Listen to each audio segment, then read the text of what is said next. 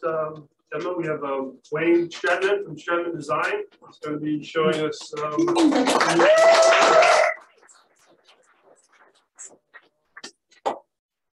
Ready? Okay. Yeah. Well, thanks for inviting me to the demo here. Some of you who know me that my career for the last 36 years is making stuff that lights up for museums, trade shows, movie sets like Star Trek and things like that. So all the glass I make eventually gets filled with gas and energized to light up in some manner or form. So today's demo is a technique I've just developed. It's actually in my new book that's coming out soon, The Art of Plasma.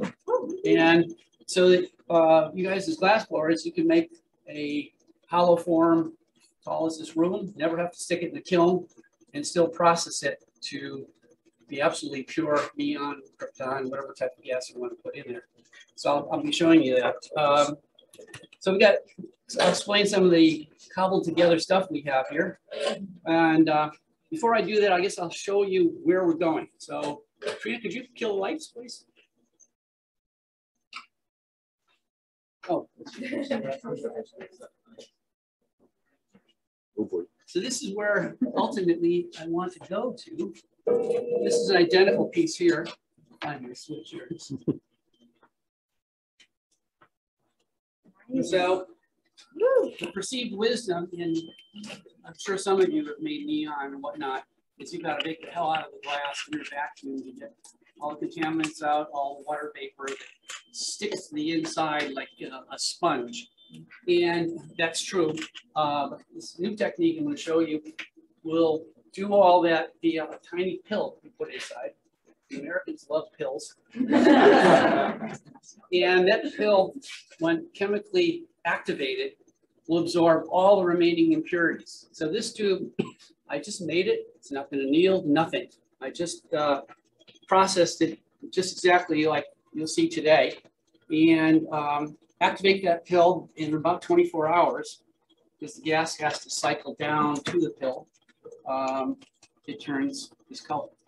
So, and I've done many, many pieces this way. So, and also talk about how cheaply you can actually do this. So, the lights on again. So, originally I thought I could use this tiny little vacuum pump that Dave had. It's like a $59 Harbor Freight one, but that was a little bit too small. So this is about the smallest, cheapest vacuum pump you need. You can buy these online for $100 probably. It's providing the vacuum, but you don't have to have a high vacuum system like all the texts say. All you have to do is get below the final filling pressure. That's all you need. So we're going to fill this to about 6 millimeters in pressure. So if this can get down below 6, you're fine. So that means you have really, really cheap pump. You're going to need something to measure the pressure inside of this thing, to measure that 6 millimeters. So I've used a little absolute pressure gauge here. But you're all glass blowers, you can make your own manometer in half an hour. And self-calibrating and more accurate than this could ever be. Then down here, you need a tank of whatever gas you want to fill with a good valve. That's all you need to process these things. No kilns, no nothing. One other piece of gear you're going to need is an induction heater. Induction heater will heat metal parts inside here without heating the glass. It induces a current in metal things and causes them to go to full incandescence. And we'll use that just to bake off this electrode. So I've been running this vacuum pump for a while just to get the oil warmed up. Shut that off now. So those of you who maybe want to make notes or whatever, what I'm using, oops, are these getter pills. I don't know if you can see them. They're really small. They're about the size of a grain of rice. And that little pill will absorb all the impurities in this whole sorcery. Sorcery, exactly. Wayne, is that zirconium? Zirconium. Right. Okay. It's a zirconium alloy. Okay. So Getters go back about 150 years to the mid 19th century, where they started to find lots of materials absorb water vapor, absorb oxygen, or whatever. And over the past, century and a half or so, they've been constantly improved. And now the state of the art is the zirconium alloy. Zirconium is extremely reactive. And you can think of Getter as like an unrusted iron. Put unrusted iron in the presence of water, it forms rust. Well, this forms its own form of kind of rust, which is an oxide, basically chemically absorbing all these excess gases and locks it up and leaves the tube pure. And as a matter of fact, the Getters will absorb oxygen, nitrogen, carbon dioxide, carbon monoxide, water vapor, and what they will leave behind are anything that can't be chemically bonded. And those are the inert gases, neon, krypton, argon, xenon. So I actually have a little tube here. A friend of mine found this effect. I took a tube, just closed it one end, stuck the Getter in, closed the other end, no vacuum, nothing.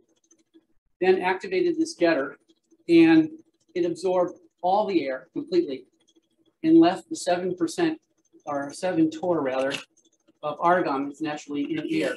So this is now an argon-filled tube, even though I didn't have to put any argon in, it came with the atmosphere. And all the other, and I can actually light this up and I can show you, those of you who know what an argon discharge looks like, this is perfect. So it's a pretty powerful technique. So I'm gonna break the vacuum here. By the way, those of you who are interested in doing this, these are ultra torr fittings. If you're not familiar with them, greatest thing around for building vacuum systems. You just stick it on the glass, tighten that fitting, and it makes a good vacuum seal. So let's do this. So I'm going to cut open one of these things. You might be wondering, well, if these things are so chemically active, how can they exist in, out in the open like this? Reason is zirconium, like a lot of metals, let's go in there. Demo's over if that doesn't work.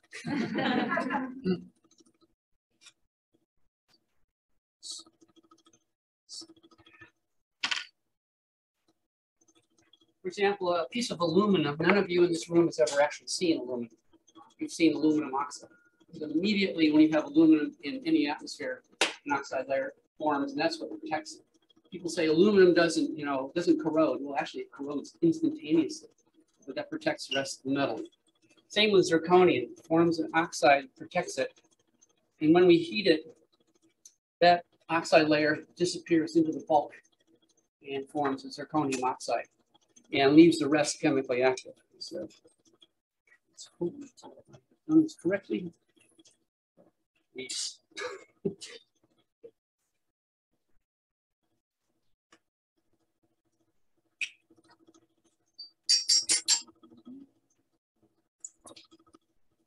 Sworn I've done this right.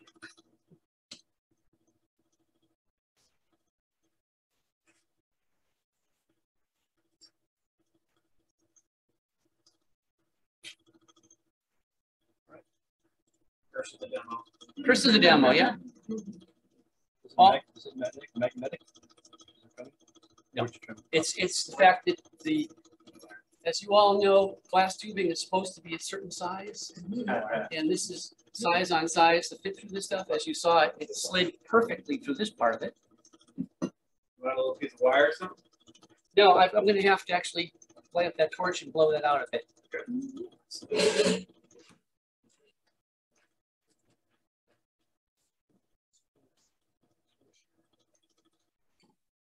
We have a little light.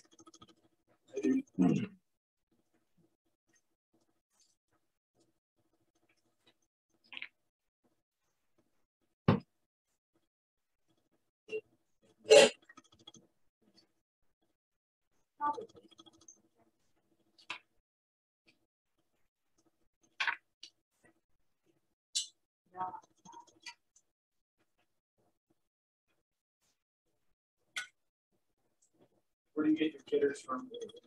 Say's Getters. You want to take a look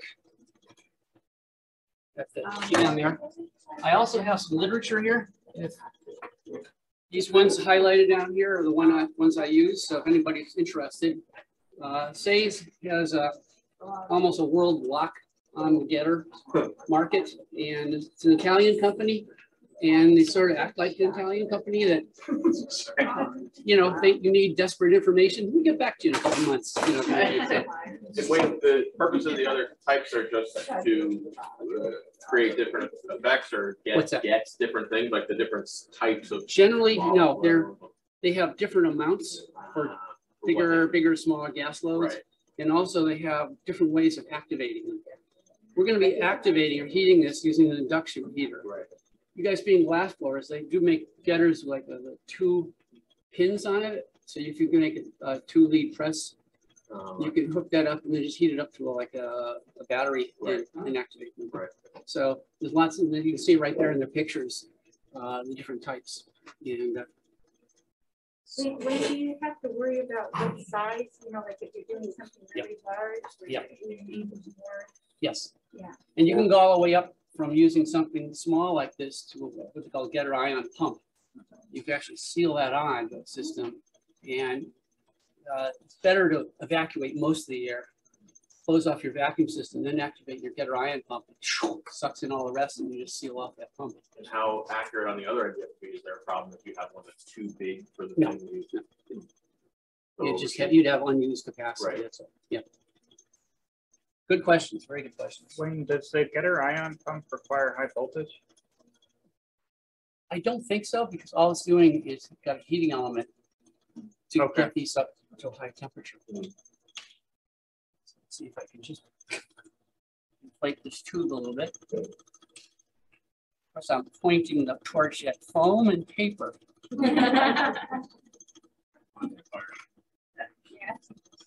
Stave shot. Makes the demo exciting.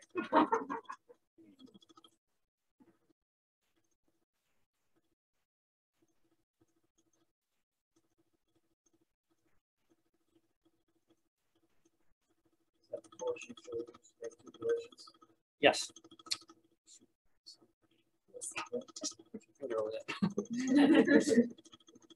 Yell if I burn you.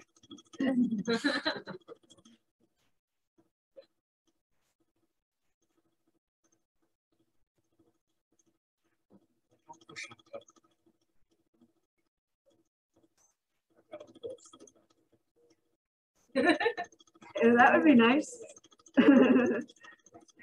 No, I'm fine.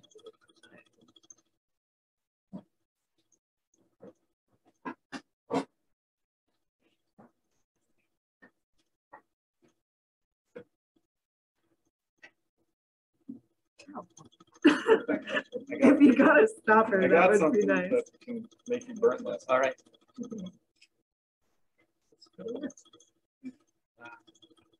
Sorry. Is that it? All right. It's good. How about a hand for Carrie? She needs a new one. All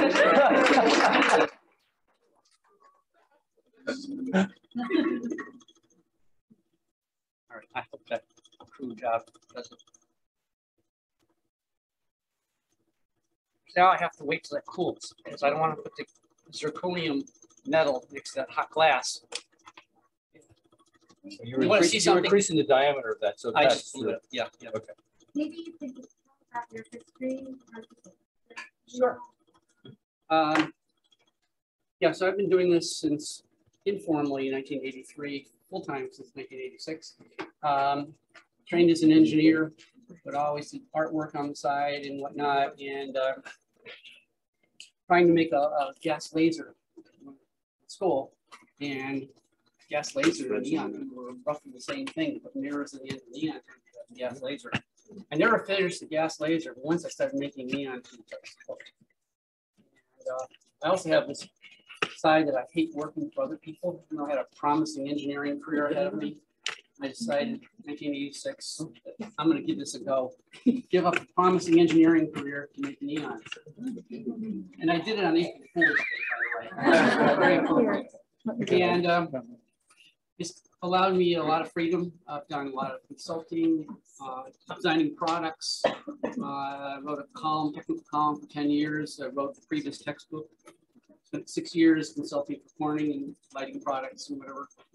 And now primarily, I seem to work on lots of committees and still do things for museums. And a lot of R&D, constant R&D. That's what I really find fun. What inspired you to look into the getter tools as a technique? Because I was making a lot of tree forms, and I have an 8-foot kiln, but it's not deep. And I wanted to make the trees and make them really expansive. And so I needed another way to process them. And I thought, gosh, there's some way I could do this without having to do the glass. And that's when I came up with getters. And, to my knowledge, nobody has done this before, and I know it. I think it's an awesome idea. Mm-hmm.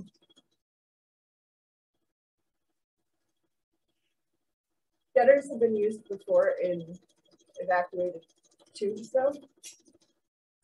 All sorts of vacuum applications. Yeah, they But like in Geisler tubes, or Geisler tubes. You people know Geisler from the 19th century. He started in this whole field. Actually, they're the ones. One of the experimenters found certain materials, phosphorus pentoxide, and all those other things. They grab water vapor, and those are the first getters. And they went on to use other things. And the history of getters is fascinating to a geek like me. But, there we go. Okay. Now go back to where I was. I'll connect the vacuum pump and the gauge.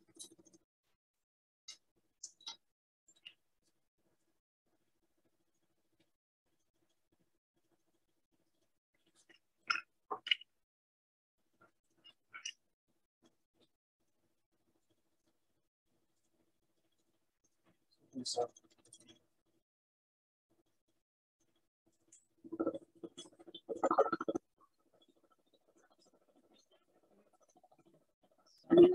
tell me that.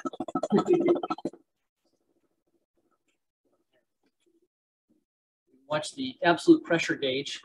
Those of you who are not familiar with vacuum,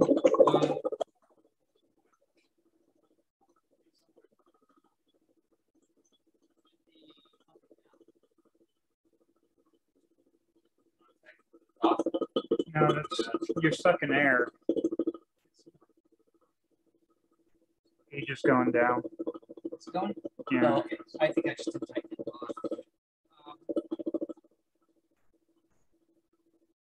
Yeah, so most pressure gauges like you have on, like tanks and all, those are a reference to atmospheric pressure. So they start at atmospheric pressure and go up. This is based on vacuum, full vacuum. So 0 is full vacuum. So when I fill it, I'm going from vacuum up to a certain pressure. So I'm just going to let that pump down a bit. This is, by the way, very, very crude vacuum. And as I do an example in my book, most vacuum systems have a gauge here. It tells you, oh, the vacuum is X. And I did some tests for the book. I put a vacuum pump at the end of an actual piece. And I'm talking something with a great conductance. Should be very easy to pump. And charted the two together. And very often the far end of the piece is 100 times as much gas as at the vacuum pump. It's a conductance problem. We talked about it. So be very wary if you're just doing this evacuation and baking technique that the readings you get at your vacuum system are far different from what's inside your piece. There's a way to get around that without expensive gauging. If I could have the lights off again here, I'll show you. No, I don't need it. Like, I mean, Yeah. but it's not hurting. We're waiting with the other one. Yeah. I think these are funny things you have to turn around a certain way or something. Oh, there we go. There we go. Lights. So this is a testing coil here, and you can see what's going on. And that's indicative of a lot of air still left in the system. And another way to do this, and type of power supplies we use to light these things up. This is a plasma power supply. It's high voltage, but at a high frequency. People like to think of it, even though it's not technically true, as broadcasting power. For example, this piece right here is being lit up from one end, and power is going up in capacitively coupling to ground. So it's coming out, essentially going out to ground. So there's only one connection. So the same with this one. If I turn this on, and if I plug it in, yes. That's not DC high voltage. That's high frequency. So you can see I can monitor everything that's going on while I process this, just by having this on. And that's just a piece of metal tape. It's a piece of aluminum, tape. So what I'm going to do is I'm going to do the best way of processing any tube that's filled with gas is not to try to get a vacuum in it, because it just takes too long. And I could talk for an hour about why. Because as you get lower and lower and lower with the amount of gas in here, the molecules go into this regime where they're essentially just randomly walking around, bouncing around until they find a hole to leave. That takes forever. If you do an actual plot down of a vacuum tube, it takes hours and hours and hours to get down there. A better way to do this is flow through pumping. And I'll just show you briefly. Turn this off. What happens? So I've got neon gas here. And if you just watch the end here. So I just took and pushed all that air right out like that, as opposed to literally spending 3 hours in a vacuum system. Is that similar to a purging technique? Yeah. Okay. And I might do this a couple times because there were side arms here that still had air in them. So I will do this a few times because that air is.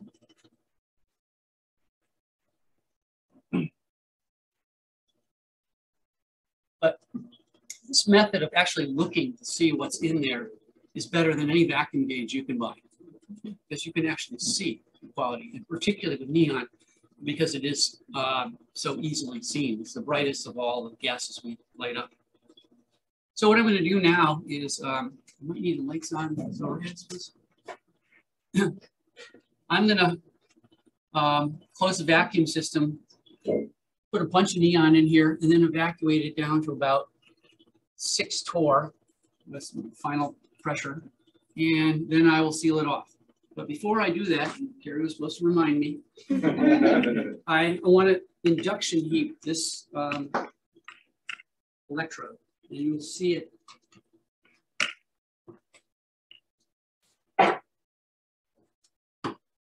hate to do this to you guys. Can we have lights off again? So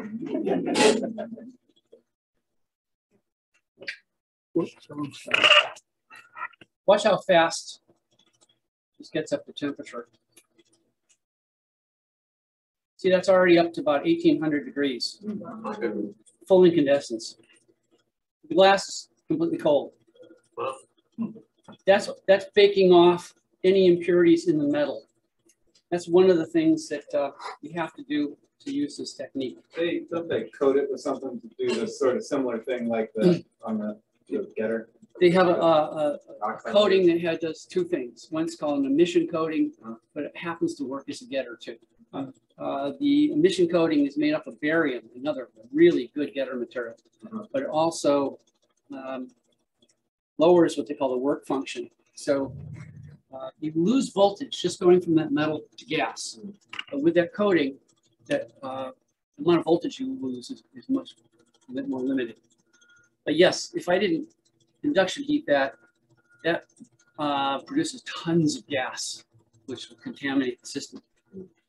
So what I'm going to do is fill this, seal it off, and then I'm going to roll this getter down inside of that cup, and then heat that cup up again, and that will activate the getter. Now, the reason I do that, these little pills are very, very hard for an ordinary induction heater to see. Matter of fact, they're just invisible. I can heat the cup up easily, and so I'm heating the getter by heating the cup. We did just have a brilliant young friend from power supply designer from Norway. He actually made me a custom megahertz induction heater that heats these pills directly, but that's a really specialty piece of gear. I guess there's just a little metal cup in the bottom. Yes, it's the electrode shell. Yeah. Oh, okay. Yeah, In yeah. So you just rattle the getter down Yeah, into it. right. Megahertz, are you gonna have the FCC knocking at your door, Wayne? I have to get in line with all the other specs. Lights, please. Thank you.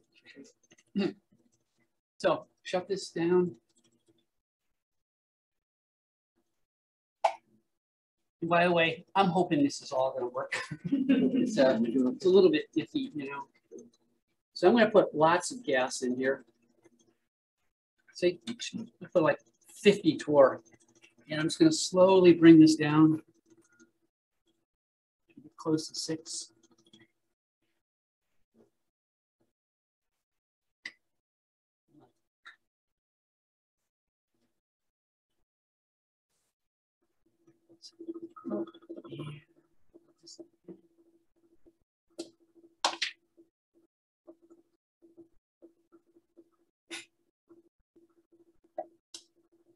Let's see it, but that kind of purplish neon color means it's still thoroughly contaminated with air and more probably water vapor, which is the worst contamination source in any vacuum system. And that's because it damages the electrode. It lights preferentially over the neon. Virtually all contaminants will light before inert gases. And so they will rob the brightness out of these. You have to worry about backstreaming with the oil pump? Not really.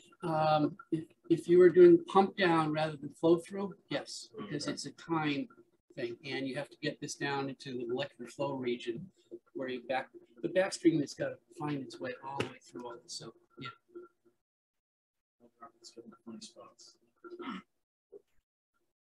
What he's mentioning, backstreaming is the oil in this pump actually volatilizes. And when you get down in the molecular flow region, gas molecules are going this way, pump oil is going back into your system.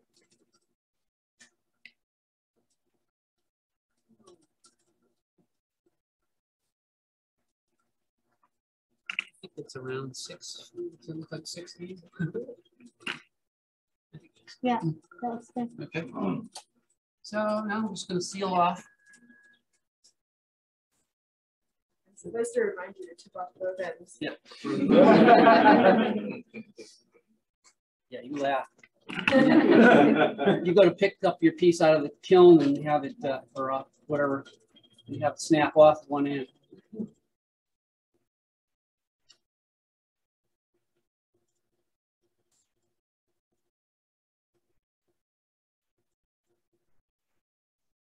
Here, can you hold this tube moving, please, quickly?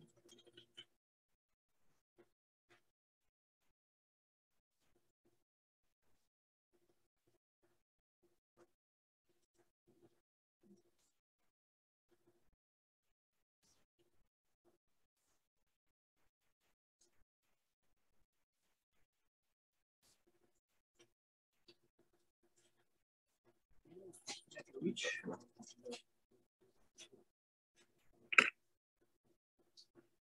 I'm going to tip this off a little long in case this doesn't work for some reason.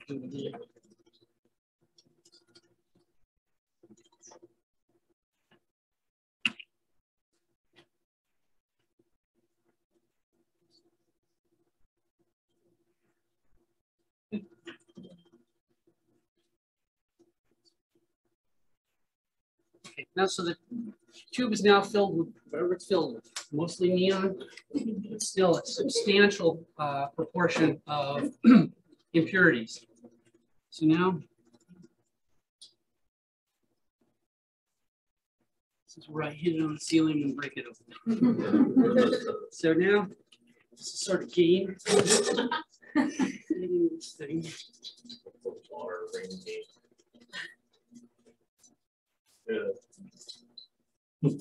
Anybody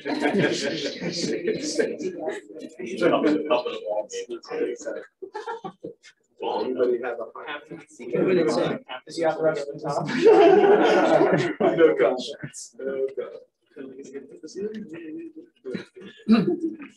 Okay, I'm going to look it up before I activate the getter. Let's turn the lights off and you can see what a thoroughly contaminated tube looks like. So you can obviously see there's neon in there, but this purple magenta, which actually is a nice color, is a mixture of neon and probably a lot of water vapor and some components of air, oxygen, nitrogen, carbon dioxide. They stick to the inside wall, and water is really pernicious. It not only adsorbs on the surface, but absorbs into the bulk.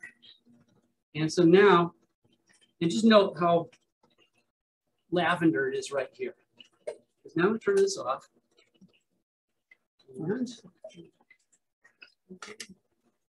I'm going to induction heat this cup again.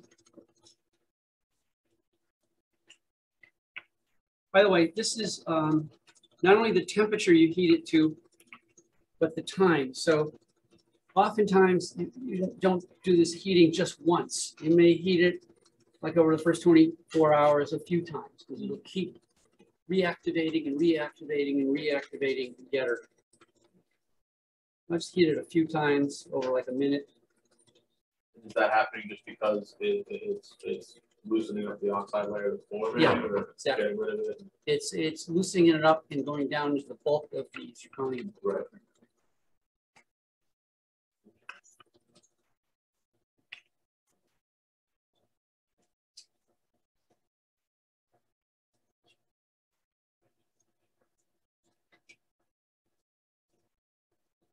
While it cools, I just want to show you something that little tube that I told you about.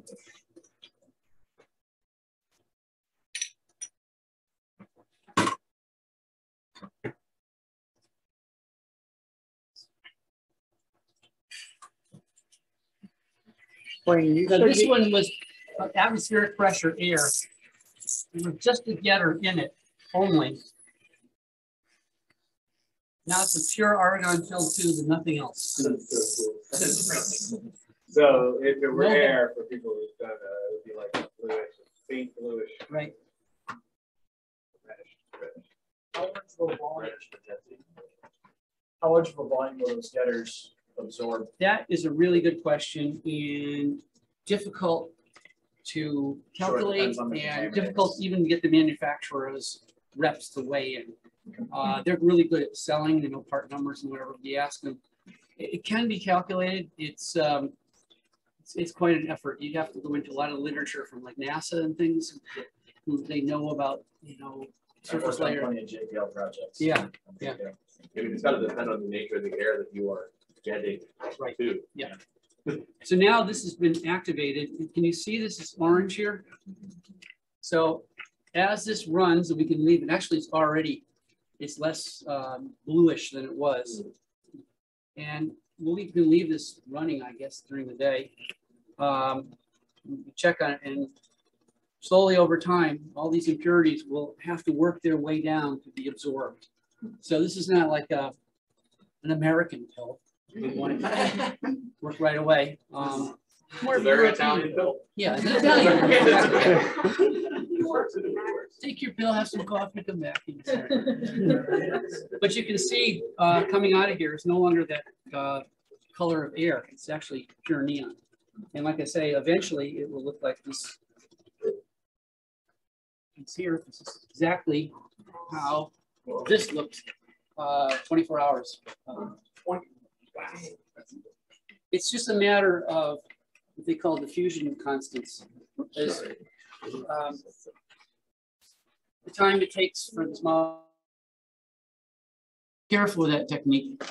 Is yes, you want to use good magnets, but if you're not used to working with good magnets, be careful because when they come together, I've had a number of glass pieces just explode, and so. Should I tell them the Reinhardt story? We have this old friend who's got more stories than you can shake a stick at. So back when these super magnets came out, somebody came to their high-tech company and the salesman said, whatever you do, don't put these anywhere near together. So the engineering manager says, okay, I'll put one in each pocket. There's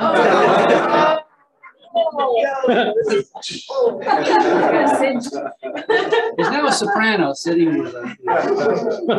So I'm going to heat this up a little more. That's a true story, by the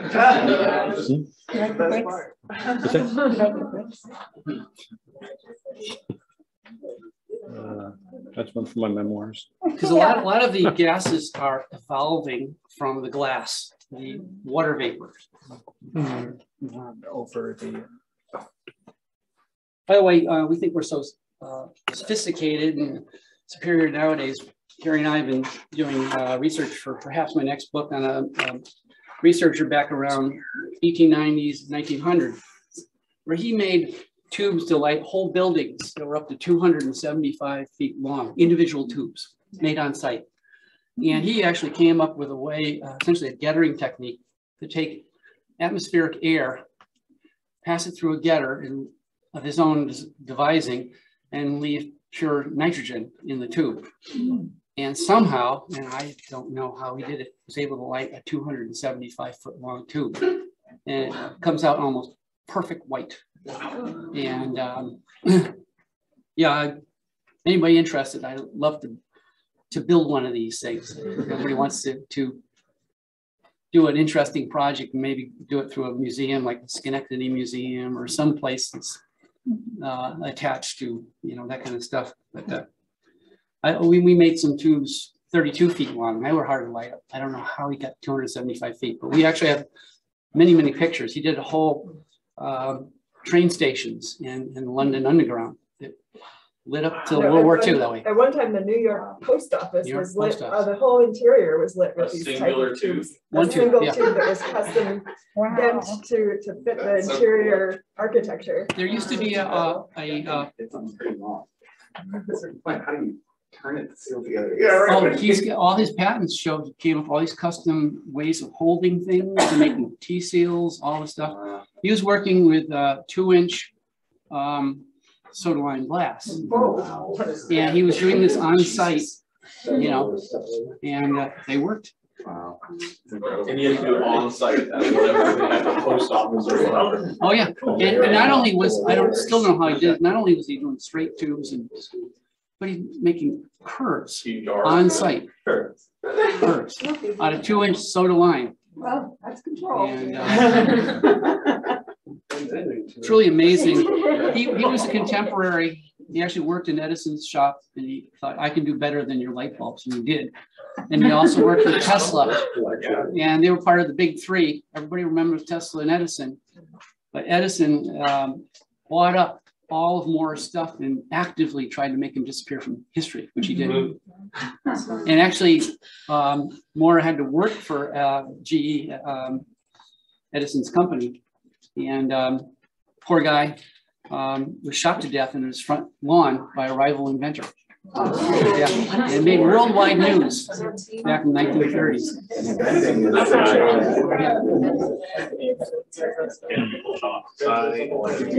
So let that be a lesson to you. Don't invent anything. What are the questions? I know it's kind of a usual topic. Human waste I know sometimes and then I heard you mention the video that you used iodine. Yep. Or anything else?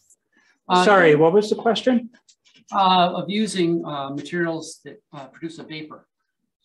two that can be used. Common ones are mercury. Half of all neon tubes are actually mercury vapor. And what we do is use a lot of iodine.